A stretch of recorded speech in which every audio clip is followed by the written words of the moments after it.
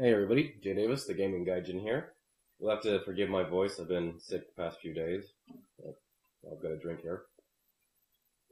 Try to keep myself hydrated. I realize it's been a while since I posted any videos on here, but the other day, one of the podcasts I listened to, the Retro League, it's Pt.1, one of the hosts of that podcast, Hughes, posted on their forums that he had a box of retro game stuff that, in his words, weren't even worth giving away in their monthly Fan of the Month giveaways. And the first person to send him a PM with their address, he'd send that box too. No charge, anything. Good guy. So, I got there first. It's a rather large box, larger than I was expecting. It is a large flat rate box from the Postal Service. Just packed to the brim with games. Not necessarily good games, but games and free. So here I am making a video to show y'all what I got. I dumped all of them in a laundry basket here, kind of mixed them up so I can just grab one at random and show you. I didn't put that much forethought into this, so I haven't really tried to play any of these games or even read up on any of them, so this will just be kind of off the cuff. Whatever I think to say about them. And again, I'm not feeling all well, so. First thing, and the one thing that I'm not putting in, mixing in random, Nintendo 64! Oh my god! Nintendo 64 kids impersonations aside, yeah, the Nintendo 64, no cables, does have the jumper pack, not the expansion pack, just the plain old jumper pack. But haven't tested it to see if it works. Assuming it works, I'll probably try to get some trade-in credit for it. Probably won't get too much without the cables. I mean, the video cable is easy to replace, but I don't know that anybody's making replacement N64 power cords. But, you know, we'll see what happens. Anything that I do try to trade in at my local GameStop, it's not a GameStop, Game Shop. I'm not editing this video, by the way. I'm too sick to care. Anything I do try to trade in at my local retro game place here in town, or stuff that I have to go out of town to trade in, I will put like a YouTube annotation somewhere to say what I got, etc. But like I said, I'm not editing this video. I'm not in a mood to care because the phlegm and the all the stuff going on in my head. Let's get on to the games. First game at random.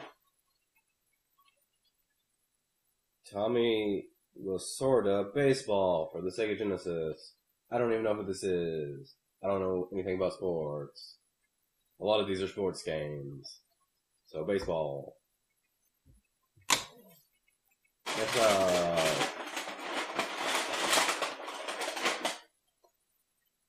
Troy Aikman football for the Super Nintendo. I do know who Troy Aikman is. I grew up in Dallas. Otherwise, I probably wouldn't. But football. I sound very much not enthused because of my voice being from the sickness. Next up, World Championship Soccer 2 for the Sega Genesis. Soccer, or football, depending on your region. But we're in America. It's soccer in America. We don't like it. Next up, yeah, not a sports game. Strike Gunner STG for the Super Nintendo. Looks like some kind of shmup. I'm not familiar with it. The planes on the front look like military fighter jets, but they're in space. And it's got some sticker gunk on it. But this one, I'll probably, give it a try, see if I like it. May actually stay in the collection. Let's get this one out of the way. This is the only kind of modern game in here. High Rollers Casino for the PlayStation 2. Not probably worth the plastic it's printed on, but I don't mean to sound ungrateful with these comments. It's free stuff. I am grateful for free stuff, even if it's not anything worthwhile. okay, it's worth a laugh. I'm not laughing because that would hurt my throat. Okay, it's not mixing. I can't. Ken Griffey Jr. presents Major League Baseball for the Super Nintendo. That man has a terrible signature. Look at that signature. I can't make that out at all. K. Baseball. Okay, let's get this one out of the way too. The oldest item in here, and besides the PlayStation 2 game, the only thing in a box, television, poker, and blackjack. Very much along the same lines, except worse because it's in television, poker, and blackjack. There's no manual, no overlay. There's the cart. It's just in there. I don't own it in television. I do have Intellivision Lives for the original Xbox, which this is on. I did check that much. So, I'm not even sure if I have anywhere I can trade that in. But. Next up, we have John Madden Football, NEA, SN, whatever, for the Super Nintendo. Not even a year on this Madden Football. So, I don't even know what year. What would that be, 92? I don't know when they started making, when they started making Madden Footballs. It says copyright 1991 on the back sticker, but who knows how accurate that is. But, John Madden Football. Okay, and went straight to this. One of the... Well, I said that Intellivision one was the only ones in the box. I forgot the Genesis cases. I'm counting cases and boxes are different things, kind of, but then I called the PS2 game in box. I don't know. Ignore the sounds. There's a rabbit down here. Let's make the sounds. Anyway, NCAA football for the Sega Genesis, which is in a case. It looks like an EA case, but it's not an EA game, so... It's school football, it's college football, also with no year on it. Super Mario Brothers Duck Hunt for the NES. Yay, it used to belong to Chris Manzardo. Chris Manzardo, like to play the Mario and the Duck Hunt.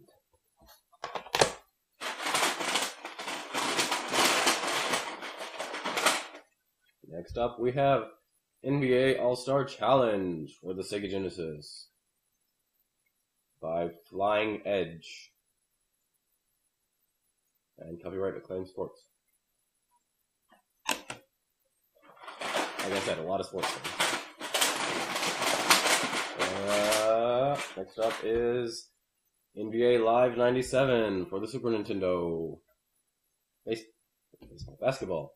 Basketball. I like basketball. It's actually a funny movie. Okay. This one, I don't know why it's in here. I haven't tried to play it, obviously, but it's in good shape. It's not a sports game. It's a game I don't have in my collection, so it's definitely going into my collection, assuming it works, which I haven't tested.